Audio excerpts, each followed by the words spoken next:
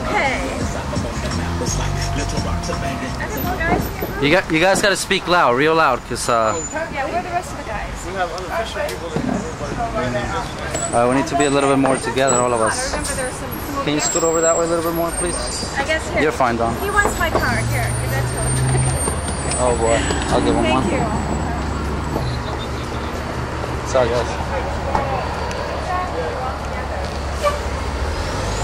Okay, whenever you're ready.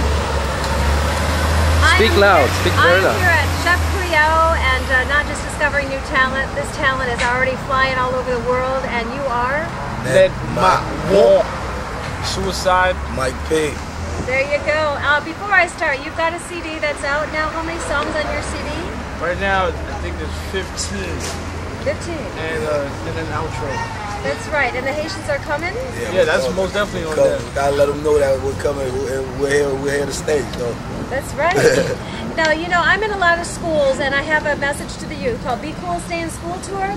And can you just do something off the top of your cup, you know, just something that would be cool, stay in school, you know.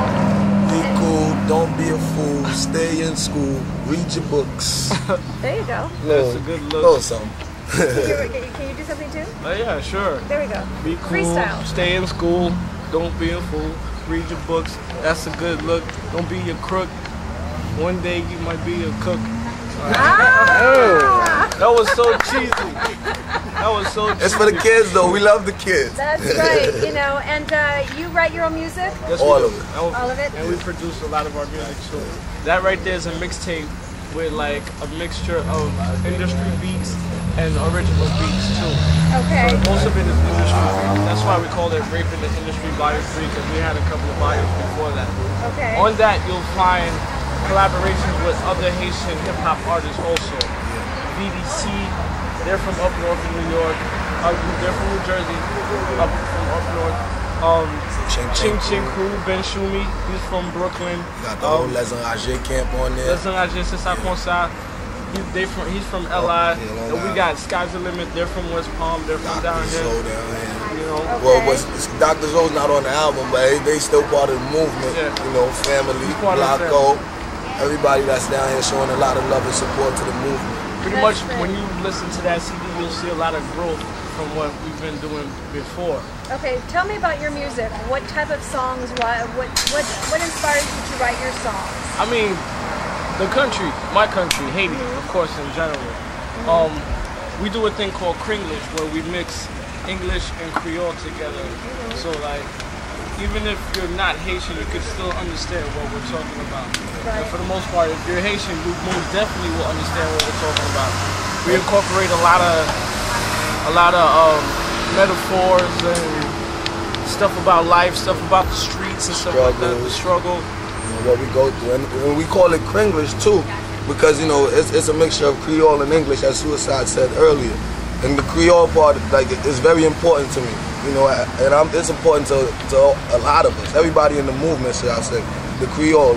You have to stick to your roots. I'm from Haiti. I can't forget where I come from. So the Creole is the language of my home. You know what I mean? So we speak the Creole. So that's why we call it Cringlish, and we keep the Creole influence, the Haitian influence in our music. But don't. No, sorry. That's okay.